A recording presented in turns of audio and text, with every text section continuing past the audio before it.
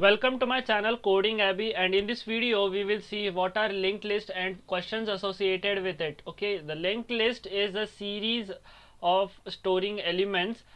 Now how is it different from an array? In an array we cannot grow or shrink the size of array, but in linked list we can do so. Hence is the advantage of linked list over array. And in linked list, the basic structure of each element is called a node. You can see first node and last node. Each element is called a node, and the node consists of two parts. The first is data element and second is a pointer variable which is pointing to the next data element. The data element of this again, this node contains two parts, the data and the pointer to next variable, and so on. The thing to be noticed is the last node of the list points to null, that is nothing. So if we encounter a null in a list, in a linked list, it means that it's the end of the list. Okay, so we will see some questions and write a code for the same. First is insertion, that is at the beginning, at the end, at a given location, and in the sorted array or sorted list. So let's get to our editor and make our default boilerplate. First, hash include IOStream. Let's increase the font.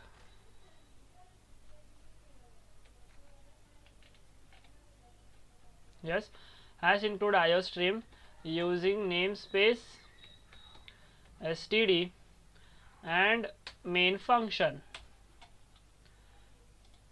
We will create two classes. First class would be the node class, defining these two fields in it, and second would be the list class for handling the whole list. So using generic type class T, we have class node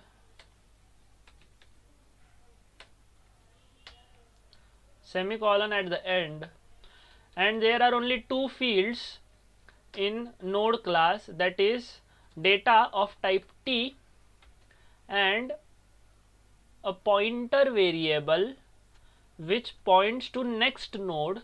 So the type of the pointer variable is node star and the name of the variable would be next. Fine.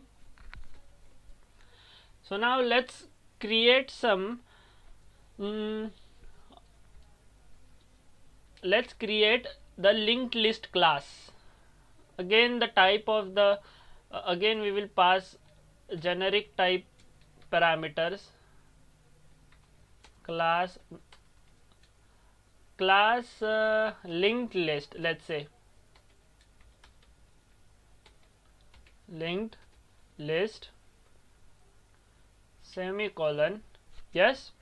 So what entities should this hold? At the very first place there should be a private variable called as head, which is a pointer pointing to the first node in the list. So we will create a private variable node star head. Yes.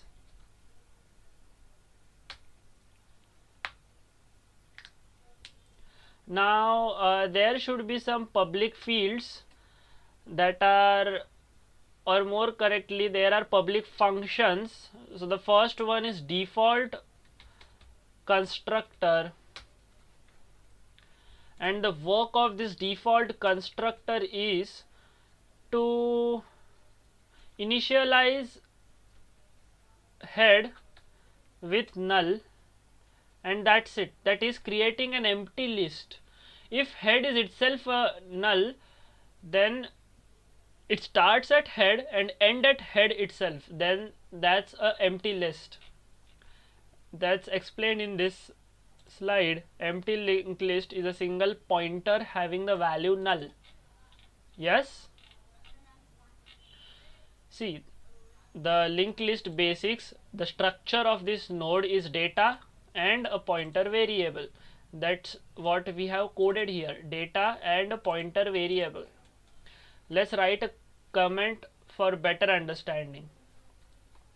This is data and this is pointer variable for next node.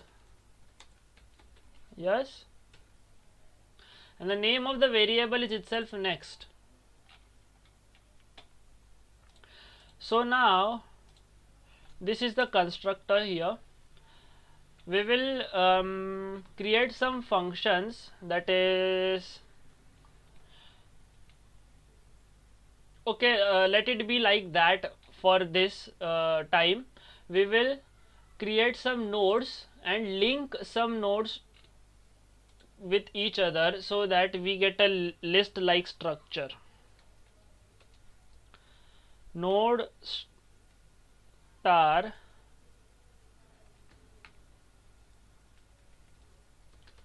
first element of the node. What is the type of node? Let's create a, what are the operations given? Okay, no operations or no specific data type is required to be used here, so we can use any data type. So I am using int. You can use anything, string or char, as you want, or anything. First is equal to, we will allocate dynamic memory to this variable, and constructing a node class. So yes, we should also create a default constructor for node, right? So that to initiate these two variables, we will give it a we will create a parameterized constructor, node and capital data, and then data, and next is null. Okay,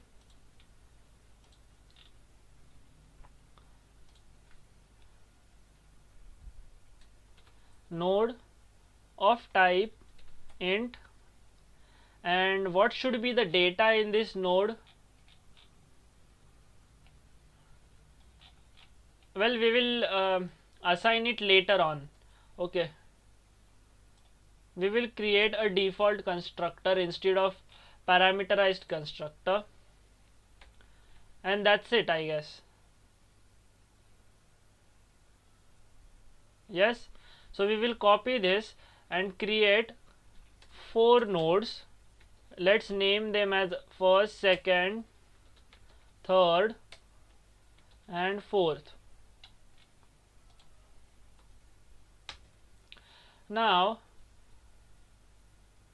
to assign data and next values, what we are going to do is, we will access, these are pointer variables of type node which hold int data type, and this, to access these members of class using a pointer, we have a operator dash and greater than symbol. Okay, so let's link first to second, second to third, third to fourth, and fourth to null. Okay, so our list will have 4 elements.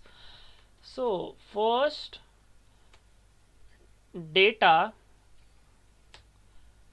is equal to, let's say it's 10 or let's say it's 1, and first next is equal to second, second data is equal to 2, let's say, okay, and second next is equal to, we will point the pointer of second to third now, okay. Similarly for third we will point it to fourth. First we will assign some data inside that node. Data is equal to, let's say, 3, and the pointer of this node is now pointing to the fourth node, sorry. Then again fourth we will assign data to it. Data is equal to 4, and fourth is by default pointing to null, because when this constructor is being called, the node, the next value is automatically given as null, okay, due to this default constructor. So now we need not specifically tell that fourth data is equal to null. Let's format the code and try compiling it to see if there are any compilation errors. Yes, there are. Does not have any field named head.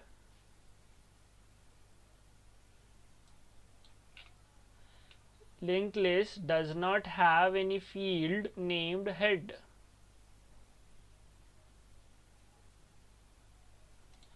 Okay, the thing was here T was missing, so it might now compile properly. Yes, it has compiled with no errors, so our code is working. Now to print this list and to do operations on this list, we will create some functions here in the linked list class. The first thing would be void print, and it will take the starting element, okay, of type T. Sorry, the argument type would be node T star, okay. And now defining writing the code for this print function, we have void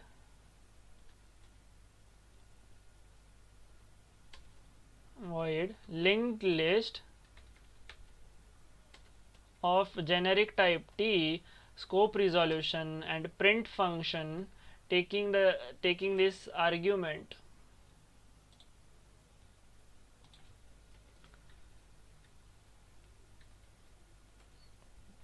So we will start with for loop, okay, or let's start with a while loop. Let's say while start not equal to null, cout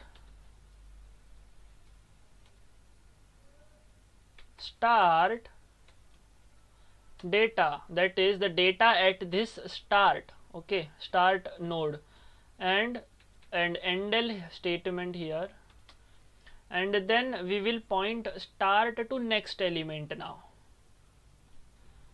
start is equal to start next, yes. So now we will check this code for errors.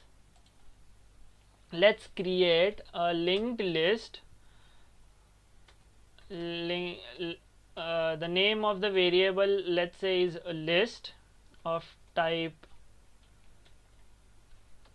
of, yes, linked list. Yeah, the type is int. Even here the type is int, and a constructor default one.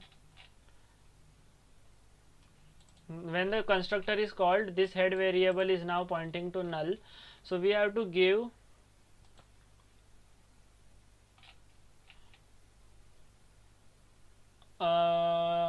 we can create another parameterized constructor for this node t star and start of the list, where head points to now start of the list.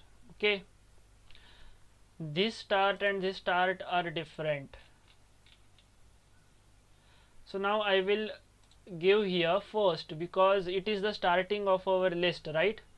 The first element of our list is first itself. So list dot print, and let's check the output. Some errors, expected one argument 0 given. Yes, sorry, print also takes start, right? So where is print? First, we will give an argument of first. Conversion from linked list int to non-scalar type linked list int. Requested, what does it exactly mean?